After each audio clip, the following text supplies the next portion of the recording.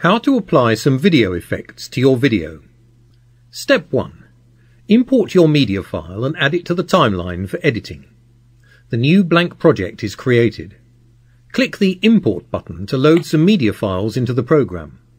Select your file and click the Open button. The imported file will be placed into the media library. Select it with the mouse, then drag and drop it to the timeline. When the file is added, you can proceed to editing. Step 2. Add the desired effect to the timeline. Switch to the Video Effects panel.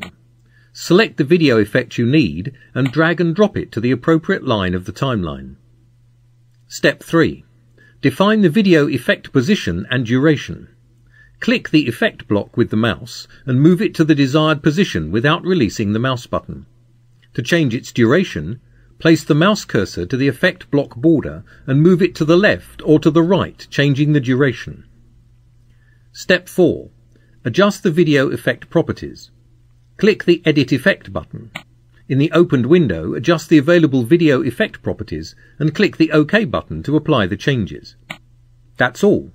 The effect is applied to your video.